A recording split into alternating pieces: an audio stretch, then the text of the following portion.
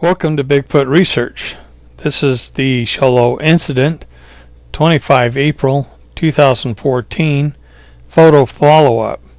Now this is the date that this video was created. However, the photo that we're analyzing was actually taken on the 25th of October in 2013 by the Promos camera. You know, when I first went through these cameras, I really didn't see anything really obvious. I was expecting a giant 8-foot Sasquatch or a person or a dog or something like that. But as I go through this footage, I found something very strange. For those who haven't followed the series of this incident, this trailer was located on a piece of land, and the owner kept reporting that he hears knocking on the side of the trailer. It starts in the back and rhythmically moves forward to the front of the trailer. Well, sometimes when that was happening, we'd run out there, or he'd run out there, and I have run out there to see what it was. And of course, we saw nothing. So that's when I first brought in my game cameras and put them out and recorded the plasma discharges on the chicken wire.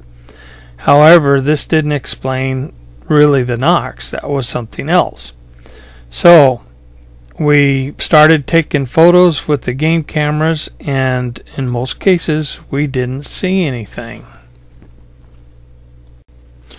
When I first looked at this photo, I kind of blew it off because I knew that there was a wheelbarrow down there sitting upside down, and for some reason my mind told me that that little blurb of dark was the tire.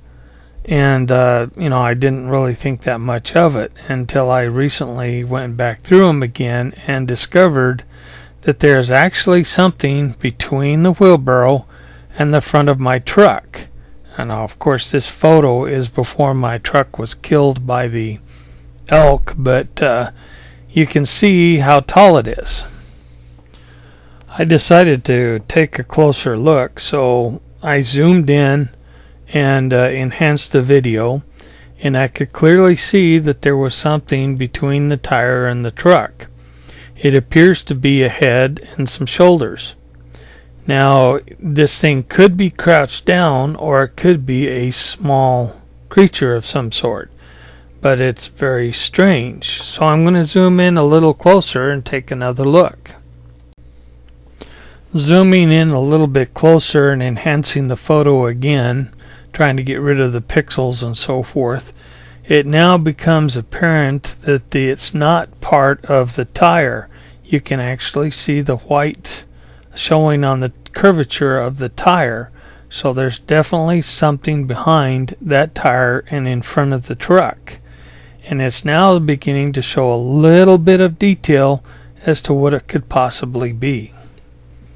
I'm pushing the photo and the resolution and the color and the detail to the maximum. This is the best I can do. But now you can see that definitely the tire is not part of the object behind it, and you can start to see the outline of shoulders and so forth, and you can see that the object in question is all dark color, and it's a little bit more brown than the tire is. So therefore it's not part of the wheelbarrow, and it's not part of the truck. It is definitely some kind of object, and very, very possibly a living creature that is there between my truck and that wheelbarrow. Now, I have walked that area, and there is nothing back there. I walked that area before this photo, and there was nothing there. So this object is very high probability some type of creature. Could this be our culprit for knocking on the trailer? Could this be one of the members of the vocalizations or the conversations and the footprints that I had found? We need to further investigate this area.